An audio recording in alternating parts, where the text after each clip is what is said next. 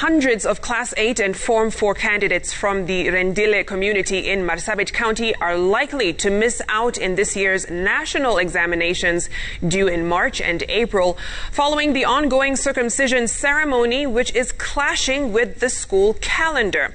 Well, this is after attempts by the Ministry of Education to have the community shelve the ceremony, which happens after every 14 years, failed. Well, this story was produced by our very own Gatete Njoroge. Mtoto aende shule na bado atairiwe. Hakuna kitu naweza kuzuia, hata jilali ama vita nini hakuna, lazima ifanyike.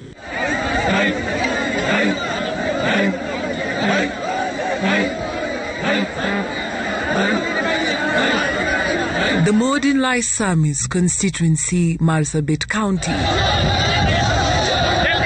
Hundreds of boys from the Rendile community are upbeat ahead of their rite of passage. It is a ceremony that takes place every 14 years. Our journey starts at Urawen village, where 3 circumcisers have arrived for the all-important exercise. With the help of the elders, they move from one manyata to the other, circumcising all the boys of the same rika or age group. In this manyata, 4 boys from the same family undergo the cut to initiate them into adulthood.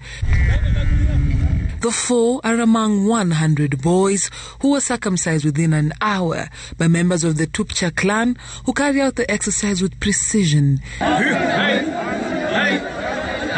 Medics are also accompanying the traditional circumcisers to administer anesthesia. The circumcisers are then ferried to other distant villages where there are many other boys waiting for their turn to face the knife. There are those who prefer a special ceremony where those set to undergo the cut herd camels for that day and drive the herd back in the evening, holding on to the tail of one of the lead bulls. This happens at around 3 o'clock in the evening, as witnessed in Kargi village.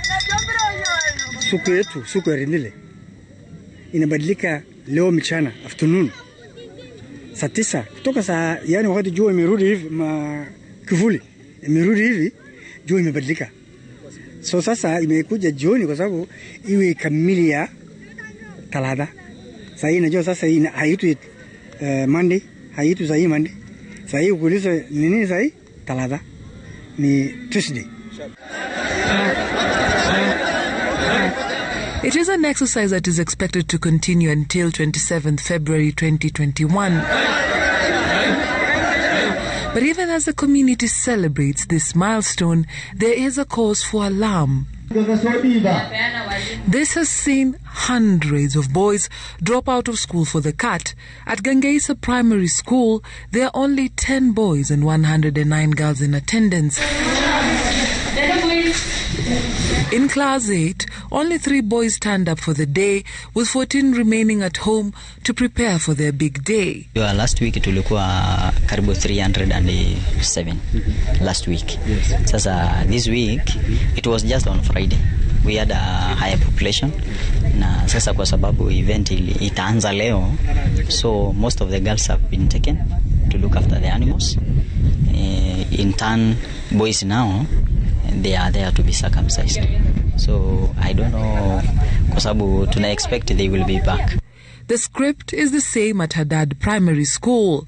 There are only 14 candidates out of the 24 registered candidates to sit for the exams 3 weeks to the national examinations. There are 421 registered candidates in the area, but even those who have been left behind fear the stigma that is associated with them for shunning the process. Wanasemanga JPTA, sasa kuna watu wanapitanga dry na kuna wengine wanaenda hospitali.